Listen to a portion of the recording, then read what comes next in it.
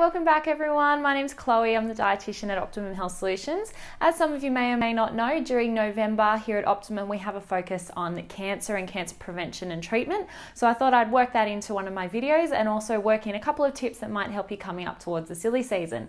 Now, one of the things that quite often gets overlooked both in regards to cancer risk and also our general health is our alcohol consumption. Now, alcohol can have a huge impact on both of these things. Alcohol consumption can increase your risk of cancer in two ways. It can increase it both directly and indirectly. So it can directly increase your risk of cancer in your gastrointestinal tract. So that's areas that the alcohol physically comes into contact with, such as your mouth, throat, larynx, esophagus, stomach, and also your bowel. And indirectly, your risk of cancer is increased by alcohol consumption because of the impact that alcohol can have on your body weight. So like with anything, if you have too much and you don't burn it off properly, too much alcohol can cause a higher body fat percentage, a higher rate of adipose tissue, which is the tissue around your stomach and around your central organs. And that can also increase your risk of bowel, pancreatic, liver, and kidney cancers. So it does have quite a wide-ranging impact.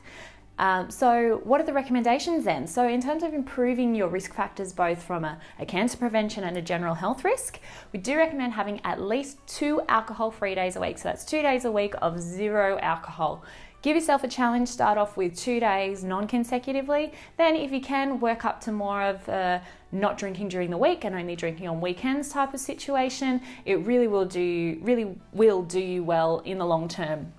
And to make it easier for yourself, try having some good non-alcoholic beverages on hand. Try things like sparkling mineral water with some lemon, lime, mint, raspberry, anything you want to make it more exciting.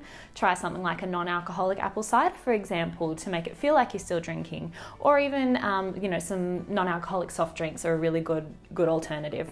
On days when you do drink, try to limit it to just 2 or 3 drinks at a time. I know it can be really hard, particularly getting into silly season and weddings and that sort of thing, but just to give you an idea of how much of an impact it does have, a bottle of white wine, for example, contains about 400 calories, which is roughly a quarter of the average person's daily energy requirement.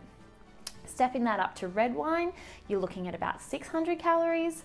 And then if you go up to a 6-pack of beer, which I know a lot of blokes would consume quite easily, you're looking at about 700 to 800 calories, which is almost half of that daily energy requirement. So if you're adding that in on top of what you're already eating, it can have a huge impact. So generally what the take-home message is, try not to drink too much. Keep in mind that magic M word, moderation.